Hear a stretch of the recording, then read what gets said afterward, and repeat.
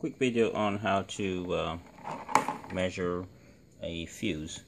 I'm just going to zoom in on the meter here. We're using the ohm setting right here, right? And we need to measure this fuse right here. So we already took it out of the circuit. Let's put it back in the circuit like that.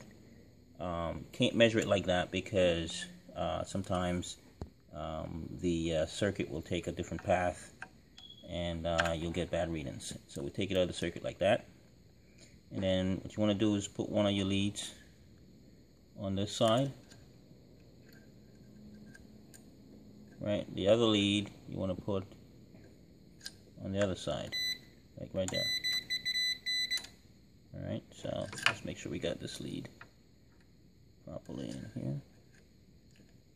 Alright, and then we got the second lead. Okay. Alright, so here we go. And we go ahead and measure that. And we get that beep.